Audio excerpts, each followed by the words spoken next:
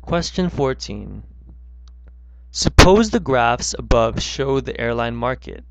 A general strike by the airline company pilots will probably cause changes in the market.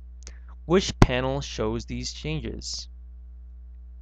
A. Panel A, B. Panel B, C. Panel C, D.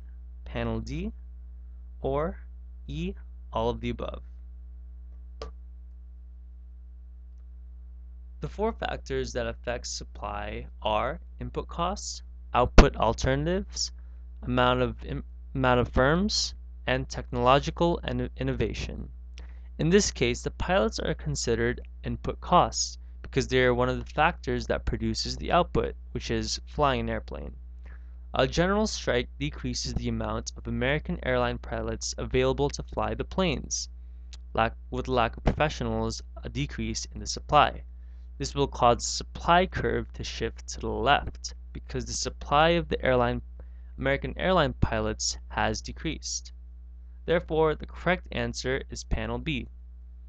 So back over here, panel B is a shift of supply to the left. Remember, note that panel A is 1, panel B 2, panel C 3, panel D 4.